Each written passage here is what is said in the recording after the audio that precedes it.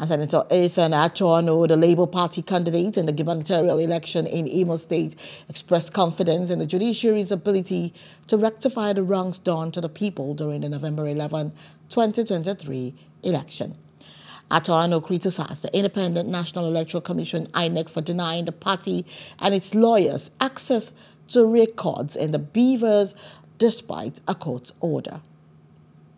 What is happening right now as I speak is that we went to the tribunal, got an order for us to be allowed to inspect the BVAS. Okay, this is a governor who claimed he won a landslide victory. There has been no celebration in the entire Imo State. Imo State looks like a graveyard. But see, the judgment for Owerri Municipal just came out the other day.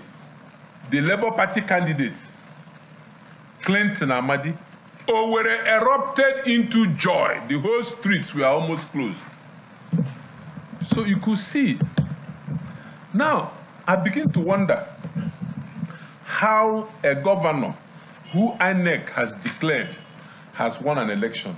INEC has refused to let us inspect the BVAS up till as we are speaking now. The lawyers and experts we hired at a very huge cost per day, 30 million, are there.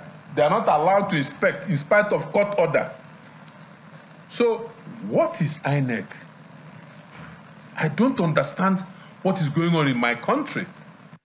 Hello, hope you enjoyed the news. Please do subscribe to our YouTube channel and don't forget to hit the notification button so you get notified about fresh news updates.